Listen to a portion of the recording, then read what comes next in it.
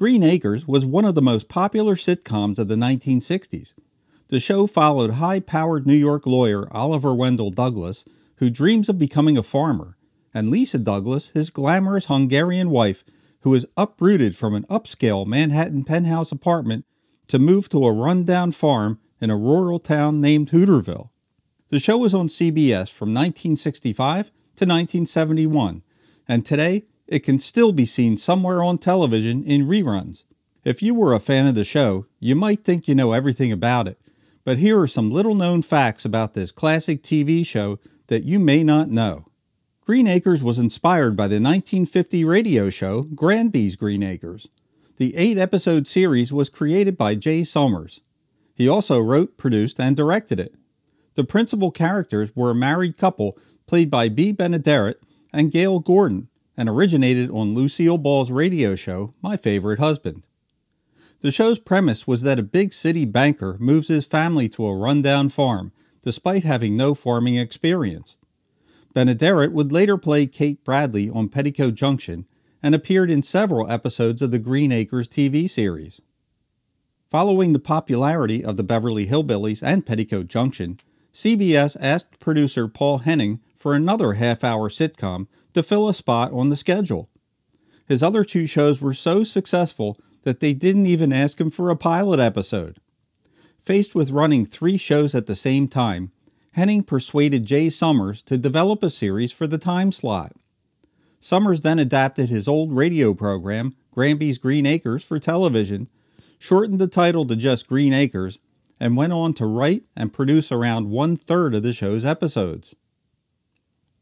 The first episode of Green Acres is a mockumentary about the Douglases' plan to move to the countryside. The show was anchored by former ABC newscaster John Charles Daly. Daly was hosting the CBS game show What's My Line at the time, and a few weeks after the show debuted, Albert and Gabor returned the favor by appearing as mystery guests on his show, where they publicly thanked Daly for helping them to launch their series. Your strength in that show gave it such a wonderful quality that we couldn't have gotten otherwise. No, that's nice of you to say. That's very true. The show is set in the same fictional universe as Paul Henning's Petticoat Junction, and some characters cross over on both shows. Joe Carson, Fred and Doris Ziffel, Sam Drucker, Newt Kiley, and Floyd Smoot have all appeared on both shows at one time or another. Both shows also have the same hometown called Hooterville, and also share the towns Pixley, Crabwell Corners, and Stankwell Falls. The Beverly Hillbillies, another Paul Henning show, also reference Hooterville in several episodes, and Granny actually comes to Hooterville in the Petticoat Junction episode, Granny, the Baby Expert. You Kate Bradley? Hey! They's right about you, Kate. You and Cousin Pearlies look alike. Another connection was Bea Benaderet herself, who played both Pearl Bodine on the Beverly Hillbillies and Kate Bradley on Petticoat Junction. Eddie Albert and Ava Gabor sing the main theme song, which was composed by Vic Mizzy, who also wrote the theme for The Addams Family. It was unusual for a television theme song in which the lyrics are performed by the show's stars, rather than by anonymous session vocalists, as is the case with many other TV theme songs. Pat Buttram later revealed that his character, Mr. Haney, was inspired by Elvis Presley's manager, Colonel Tom Parker, who he had met a decade before while Parker was working as a carnival barker. Arnold is a lovable pig that the Ziffels treat like a son. He understands English, lives indoors, and gets a lot of attention.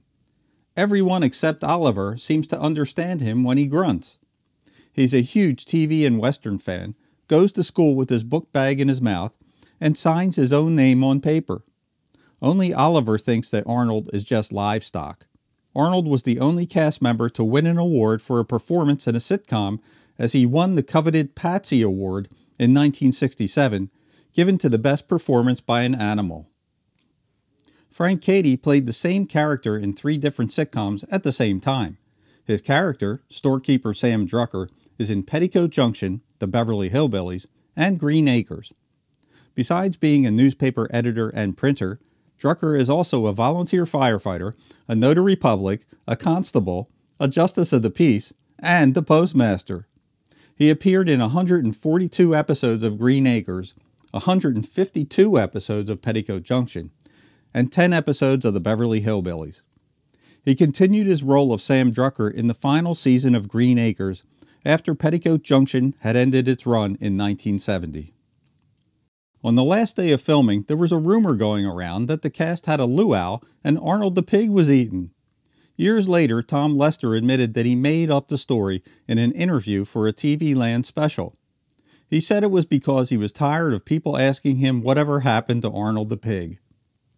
Hank Patterson was in his late 70s when he played the part of Fred Ziffel on the show.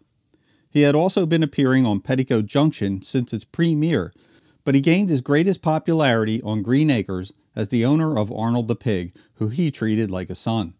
Patterson was almost completely deaf when the show began, but he was so beloved by the cast, producers, and fans that in order to keep him on the show, a dialogue coach would be lying on the floor out of sight and poke him on the leg with a yardstick to prompt him when to say his lines. 1971 was known as CBS's infamous Rural Purge. Green Acres was one of the victims of the purge, along with other shows like the Beverly Hillbillies, Petticoat Junction, which ended in late 1970, Mayberry RFD, and Hee Haw. Demographics showed that these shows only appealed to older viewers and people who lived in rural areas. CBS programming executive Fred Silverman decided to cancel them, even though they were all still hugely popular in the ratings, as they wanted to go after what they felt were more lucrative advertising dollars. According to an inside joke, CBS canceled every show with a tree in it. Ava Gabor's dog gave birth to pups in 1969. When one of them stopped breathing, she put a hose down his throat, resuscitated him, and nursed him back to health. She named the puppy Oliver and his sister Lisa. Mary Grace Canfield was considered a controversial character in the 1960s. In a television era where sex talk was off limits, Mary played Ralph Monroe, a female construction worker with a male first name. She was the better part of a fix-it team with her less competent brother, Alf. In an interview, Mary said that show creator Jay Summers was constantly having fights with network executives over her character. The executives were worried that people wouldn't believe that a woman could be a blue-collar worker. How times have changed. Arnold the Pig was created as one pig actor, yet each season he was played by a different pig. Each pig was even a different color and size. Also, the first pig was a male, but the 3 others were females. Even so, Arnold was always referred to as a male pig.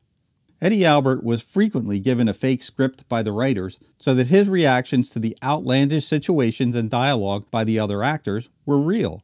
When the other actors spoke their lines, Eddie Albert usually said, "What?" with a confused look on his face.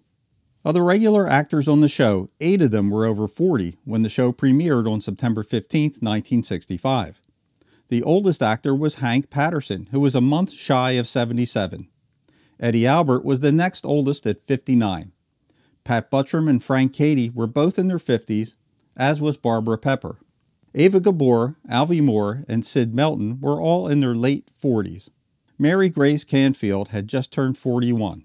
The only exception was Tom Lester, the youngest cast member, who was 8 days away from turning 27.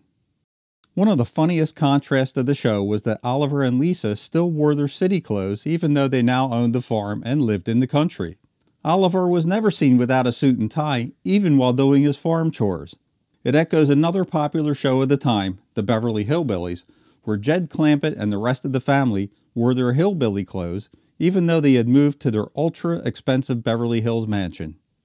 With Tom Lester's passing on April 20th, 2020, there are no more surviving cast members, but we'll always have great memories of this show, and especially the incredible cast.